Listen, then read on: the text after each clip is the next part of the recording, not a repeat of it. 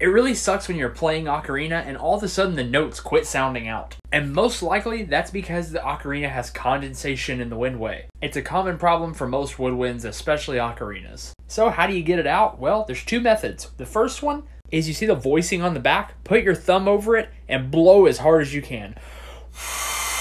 That's the quick way, but here's a little bit longer way that works a little bit better and works for cleaning out the windway because, let's be honest, it needs to be cleaned because you're constantly blowing into it. It's nasty. So for this, you're going to need a piece of paper and some scissors, and all you're going to do is cut a strip of paper about the same width as the voicing of your ocarina.